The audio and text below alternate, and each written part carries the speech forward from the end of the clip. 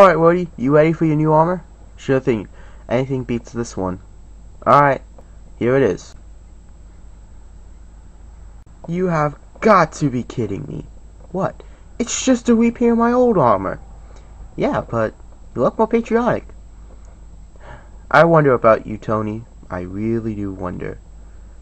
Wonder about what? Just scrap the armor. Okay.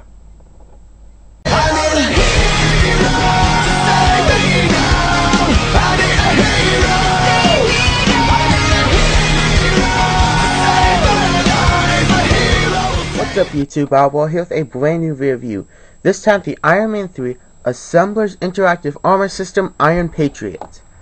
And yeah, so this is the Iron Patriot. Now, I originally did not know who the Iron Patriot would be or the story behind him until I read the bio, and I learned that it was actually Rhodey. And that's pretty cool. Originally he was it was Harry Osborn, I think.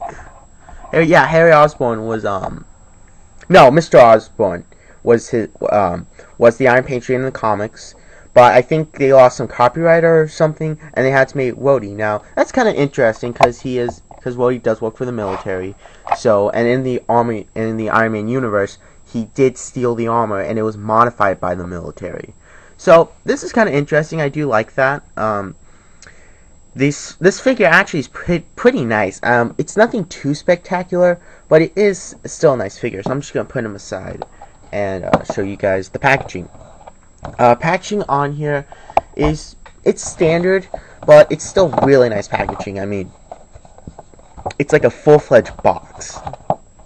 We got the name of the figure. We have a picture of the figure. Is figure 3. We have the figure, and we have other combinations you can make with the figure, which is pretty cool. And a bio. When Rhodey was given the chance to live every soldier's dream, he jumped at the chance. With his armor repainted in new colors and new patriot in his stomp, he stands tall and defends freedom as the Iron Patriot. Pretty awesome bio. So, yeah. And then I really like how you have, like, the Hall of Armors in the back. I mean, that just looks so cool. Now, the figure is just a straight-up repaint, and that is a shame, because I wish they would have just given us some new pieces. Here is War Machine. Quick comparison, you can see that it does have more paint. I mean, the arms definitely have a lot more paint, the legs have more paint, and the chest has more paint. So does the head. But besides that, it's just a direct repaint. So you can see the two together, and I'll throw in Iron Man real quick, so you could see the three together. Scaling, they do fit and scale pretty well. Now, articulation's the same as War Machine had. The legs do go up a lot further than most of the figures in this line. Arms rotate, and then the arms also go out. And the head's on a ball joint. I like how they fixed the ball joint on these figures, but I don't like how they got the articulation away and just kind of give us a crappy gimmick. The gimmick is cool though, but I would prefer articulation over it. Now, in terms of accessories, he has his shoulder cannon, which is pretty nice.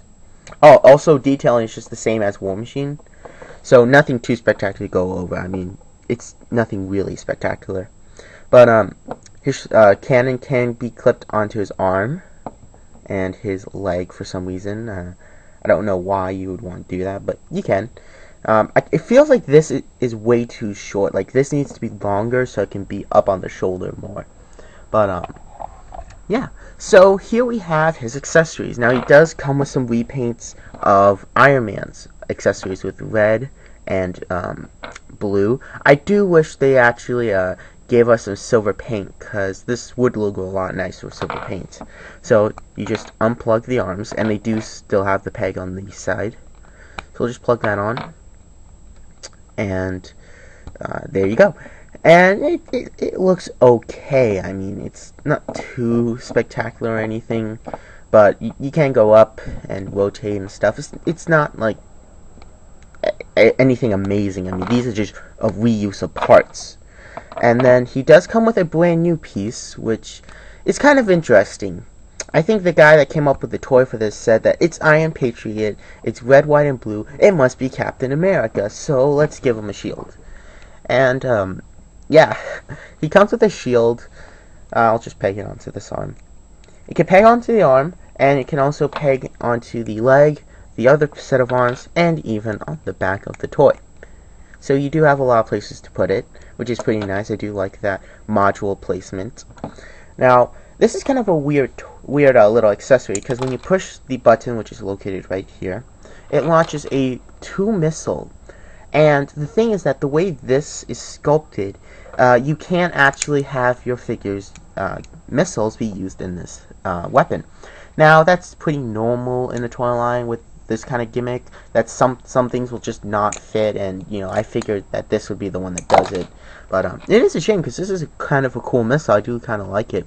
Now, this thing is kind of like a shield, I guess. I mean, it's circular, it's pretty thick, nothing too spectacular. You could see the detailing right there.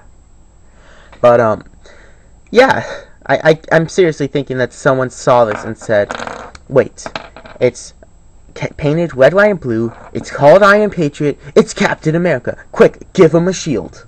I seriously think that's what happened. So you can, of course, equip him with all of the weapons, and I gotta admit, he does look pretty cool, and I got the arms on backwards, that was my bad. And I gotta admit, he does look cool with all of these pieces on this kind of shield blasters. It does look cool, and I do like the look of it. But, I don't know. It's just that getting a character as Iron Patriot seems a little weird, because it's not Rhodey. Like, I think the idea of Rhodey being Iron Patriot is actually pretty interesting. I gotta admit, that seems pretty awesome. But, it just seems a little weird to me. And also the fact that it's just a repaint. I mean, I wish we got some new parts. I mean, we could have just gotten a repaint, but we could have gotten just not this new blaster, but some new arms. That would have been pretty awesome. But no, we just get a repaint, reuse of parts, and one brand new part, which can't even really interact that well because the missile uses a different peg system. So, yeah. Now, I am judging these figures not on quality, but on their part swapping, since that's the gimmick. And this guy gets a 1, only because this right here is really cool, and I do like it. But the rest of the figure is just a reuse of War Machine, and if you have War Machine, you really don't need this figure. Unless you are planning to get every armor that's in the movie, then you would pick it up, or you're just a completist. Or you like the paint scheme on them. Either way, I really can't recommend it outside of those criteria. But we all have different opinions, and I do want to hear your opinion. So let me know what you think of the figure. Do you like it? Do you hate it? Do you own it? Stuff like that, the usual stuff. You can also like the video, subscribe if you haven't, and you can follow me on Facebook and Twitter. And I hope you guys enjoyed the review. Till then, adios.